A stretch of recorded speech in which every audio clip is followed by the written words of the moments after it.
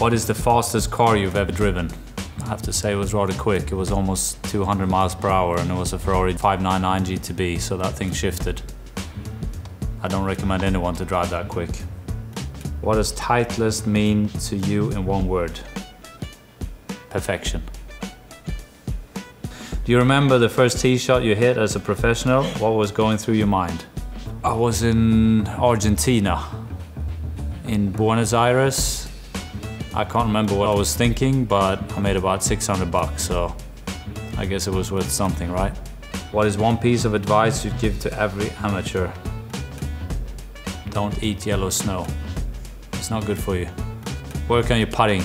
Pace on your putting, because you can stand there on the range all day long, but if you keep on throwing 5 or 6 3-putts in every day, that's still gonna kill your score more than the odd bad 5-iron and 7-iron. So work on your pace putting.